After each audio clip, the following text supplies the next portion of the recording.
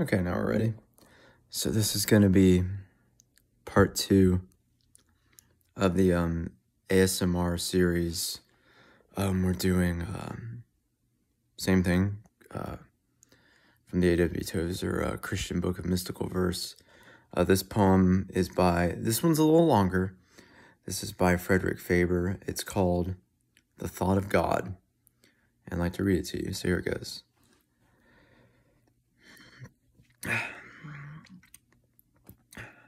The thought of God, the thought of thee who liest in my heart, and yet beyond imagined space, outstretched in present art, the thought of thee above, below, around me and within, is more to me than health and wealth, or love of kith and kin.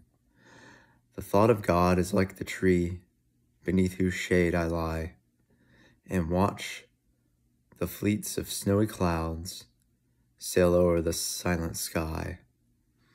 'Tis like that soft invading light, which in all darkness shines, the thread that through life's somber web in golden pattern twines. It is a thought which ever makes life's sweetest smiles from tears, and is a daybreak to our hopes, a sunset to our fears.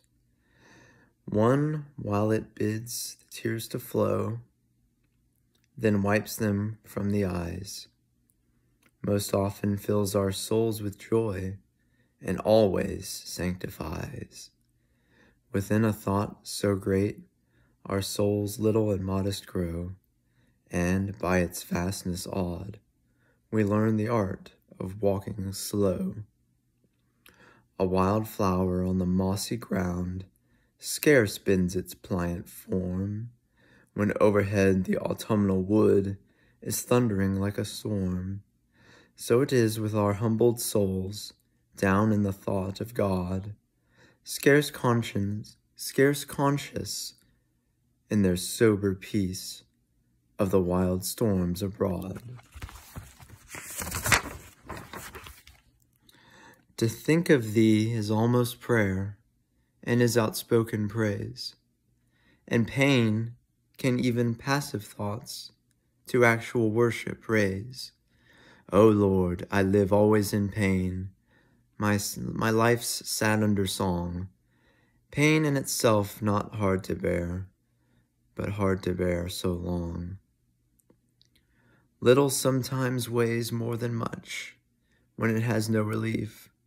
A joyless life is worse to bear than one of active grief. And yet, O Lord, a suffering life, one grand ascent may dare, penance, not self-imposed, can make the whole of life a prayer. All murmurs lie inside thy will, which are to thee addressed.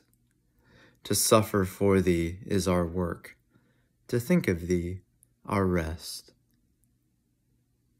Frederick Faber, who lived 1814 to 1863.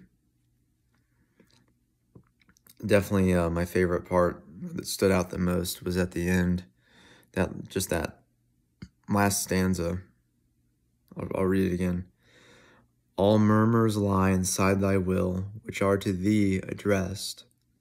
To suffer for thee is our work, to think of thee our rest.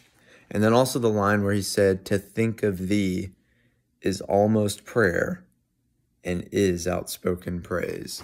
So the idea that when you fix your mind on God, and not bragging or anything, but I honestly feel like I experienced this earlier tonight when I was, while my brother was at work, when I was alone in the house, I did pray for a while, and yeah, just the thought of God, just thinking, focusing on him and him being present, and being able to talk to him, and him being able to talk to me through the Holy Spirit. It was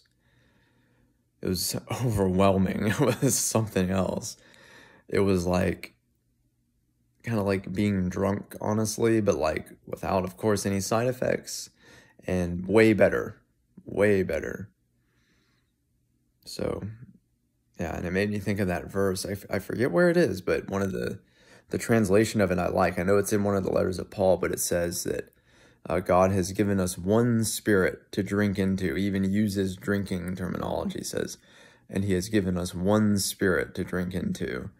And that makes me think of that. I think the thought of God is a lot of that. Try to have a very exalted, biblically accurate view or vision of God. And then just fix your thoughts, your attention, and your focus on God as often as you can throughout the day, but especially when you're alone. Especially when you're alone, because you can get alone with him and have communion, the truest word of the truest meaning of the word communion. You can have that with God, with the Father, and with Jesus, and with the Holy Spirit, the entire Trinity, the entire Godhead. Anyway, I'll leave y'all with that. Goodbye. See you in the next video. Be blessed.